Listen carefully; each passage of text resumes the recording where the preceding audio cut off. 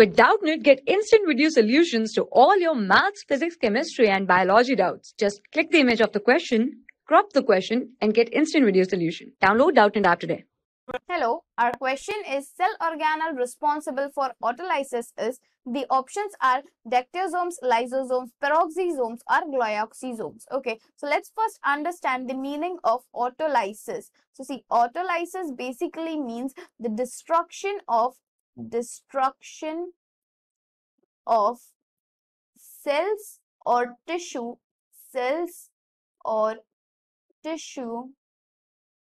especially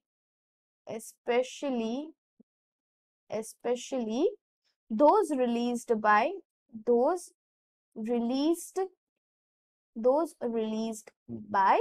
lysosome. See, basically in autolysis, there is the release of some lysosomal enzymes.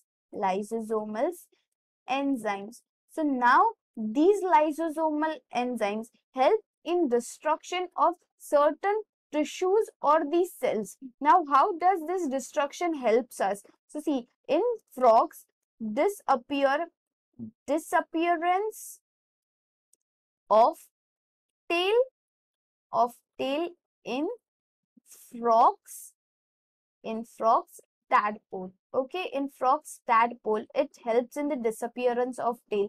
Tadpole is basically the younger or the birth age of the frog. So when a frog is born, it is born with the tail, but as it gets matured or younger, the tail gets disappeared. So this disappearance is helped by the lysosomal enzyme by the process which is called as autolysis. So autolysis is the process and in which lysosomal enzymes act on them. Okay, so see, and then again in humans, autolysis happens in the gums. Now, why it helps in the gums? See, softening of gums takes place. So because of this softening of gums, eruption of teeth becomes easier.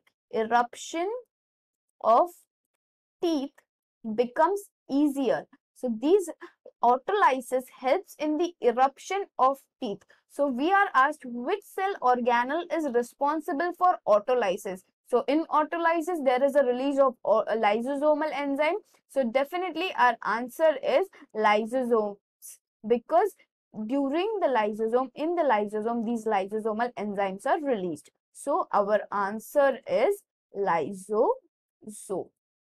Our answer is lysosome. Thank you. For class 6 to 12, IIT JEE and NEET level. Trusted by more than 5 crore students. Download Doubtnut app today.